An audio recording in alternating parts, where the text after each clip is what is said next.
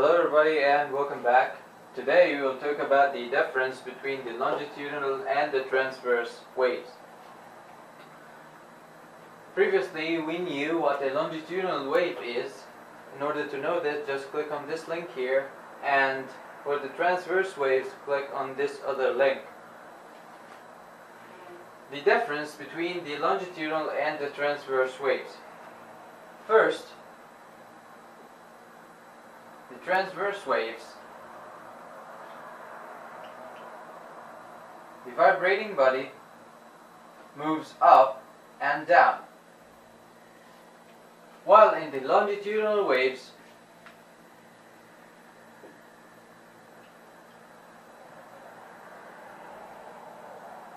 the body moves to the right and the left of the equilibrium position.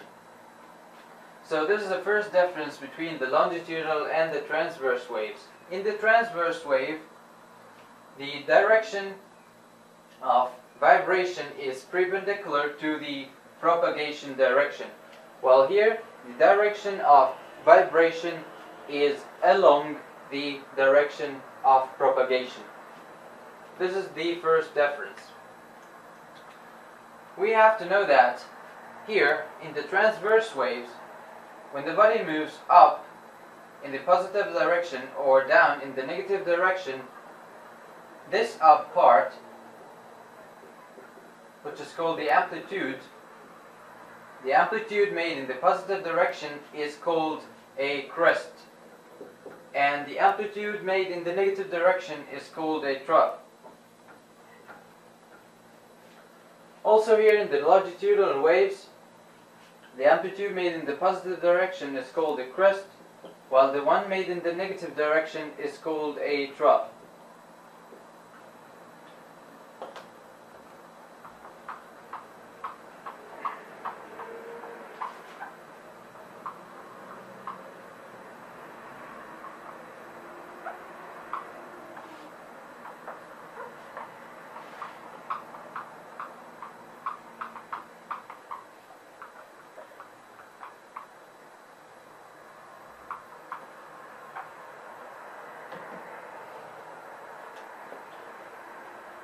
So, a complete oscillation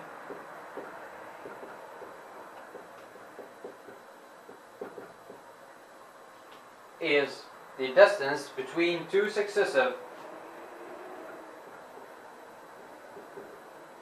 crests or troughs.